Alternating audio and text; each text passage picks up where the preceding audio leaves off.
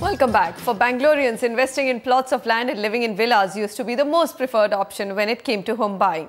Today, owing to the onslaught of apartments and other modes of community living, this trend of owning individual plots and villas is changing. Lakshmi Sivadas finds out what's causing the change and the long-term housing trend that is emerging in this city. A resident of Bangalore for over 30 years now, Sajita and her family have always wanted to own a plot of land with her villa on it. But what they finally settled for instead was an apartment. You know, there's a lot of issues if you buy a plot. Cost is very high.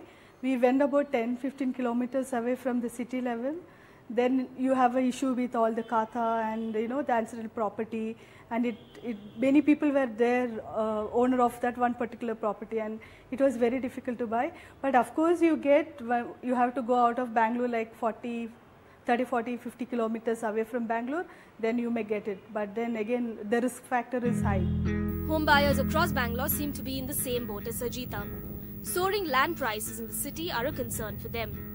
In just the last 2 years, prices for individual plots in the city have risen from as low as 999 rupees per square feet to as high as 1,758 rupees per square feet in Bangalore East and West alone.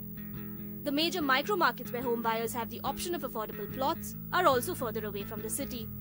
It includes Hoskote, Jigni, Chikbalapur, Magadi and Bengaluru. Experts say that this is just one reason why home buyers are preferring other housing options.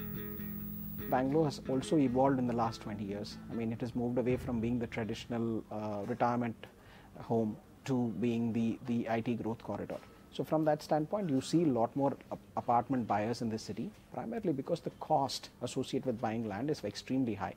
Apartments, you can actually buy a 2-3 bedroom apartment in this sweet spot range of 60 to 80 lakhs. Whereas if you want to buy a plot of land, unless you want to go live 25 kilometers away from Bangalore and commute back and forth, it is not within anybody's reach. So apartments still, like I mentioned, 45,000 apartments are sold every year in Bangalore, of which only 15% are plotted developments.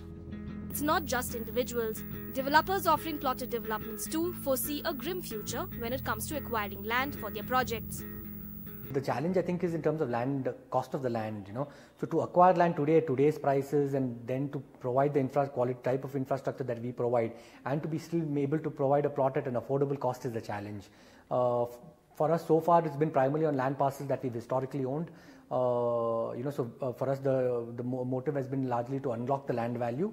But going forward, I think the challenge would be to, one, in acquisition of larger land parcels definitely would be a challenge. And second, the cost at which this acquisition takes place would also be a challenge. The major developers who are currently offering plotted developments include Maxworth Realty, Confident Group and Nirman Shelters. Inventory of unsold stock for plotted developments have risen from about 34,500 units in the first quarter of 2013 to 36,000 units in the first quarter of 2014, while absorption of the same has dipped from 7,500 units to 6,250 units in the same period.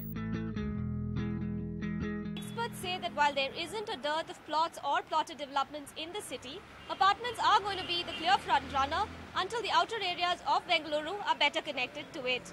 From Bengaluru, Lakshmi Sivadas for NDTV.